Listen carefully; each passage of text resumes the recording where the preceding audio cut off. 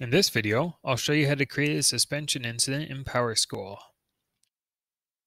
First, you'll want to head to the incident screen. From the Start page, click Special Functions, and then Incident Management. You can edit an existing incident by clicking on its title or its ID number, but to create a new one, you'll need to click the Create New Incident button. For the incident type, select ONSIS Discipline. The incident date field defaults to the current date and time, but make sure that the field reflects the actual date and time of the incident. Your ONSIS submission will be unsuccessful if the date in this field is on or after the beginning of the suspension. The title field displays on the summary screen that lists all incidents. Enter the student's last name, first initial, followed by the student number. Enter a description of the incident in the description field. Do not use names in this area. Select the location using the drop-down menu, and then select it again in the new drop-down box that opens up next to it. Make sure to fill both boxes in, or the letter won't generate properly and your ONSIS submission will be unsuccessful.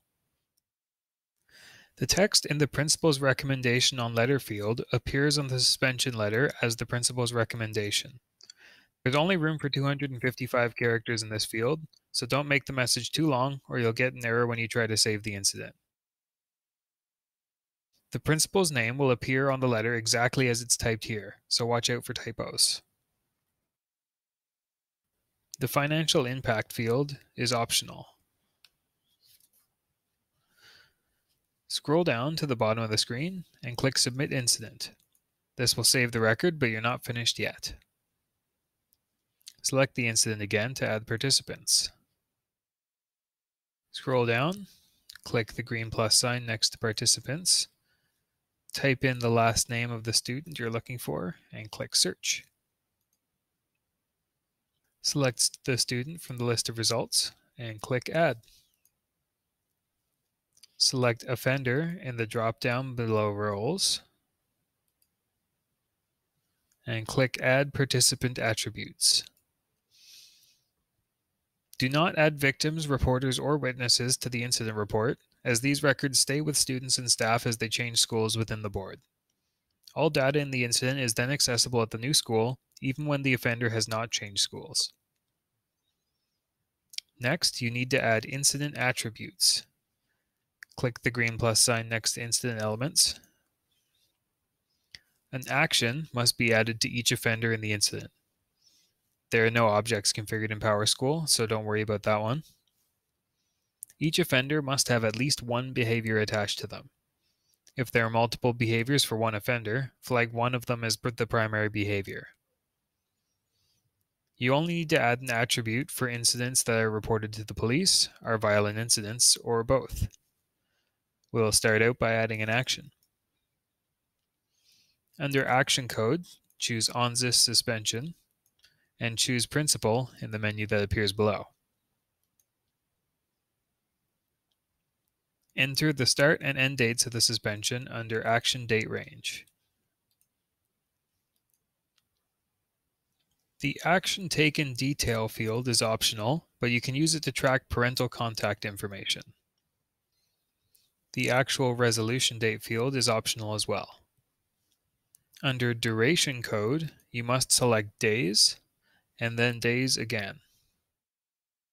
Next, you'll need to enter the number of suspension days in both the assigned duration and the actual duration.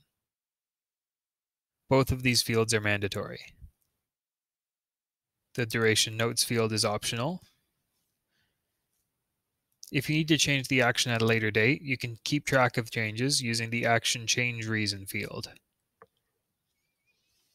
The Action Attributes section should not be completed for suspensions lasting 5 days or less, so it will not be covered in this video. If you're inputting a suspension of 6 days or more, please click on the letter I in the top right corner of this video for a link to that information. Click Add Action to complete this form. Next, you'll want to add the behavior. Click the green plus sign and click Add Behavior. On the screen that opens up, select ONSIS Suspension under Behavior Code and the appropriate subcode. Only check the primary behavior box if you will be adding more than one behavior. Click Add Behavior to submit. If the incident has been reported to the police or the incident is a violent incident, you'll need to add an attribute. Check the ONSIS reported to police or the violent incident box and click Add Attributes. Please refer to the Policies section on the Safe Schools website for information on what makes a violent incident. Once the action and behaviors are completed, they need to be dragged and dropped directly onto the offender's name. You must drag the action first and then the behavior second.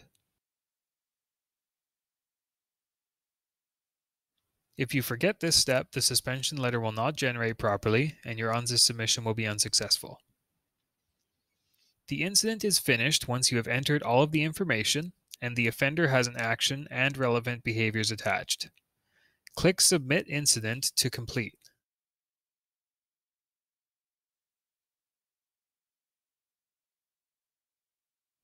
To print a suspension letter, you'll first want to note the incident ID number found on the incident management screen. I'm going to copy this one to my clipboard. Next, select Report Works on the left. Select the appropriate suspension report and enter the incident ID. Click Submit to generate the report and wait for it to finish generating before you open it up and print it.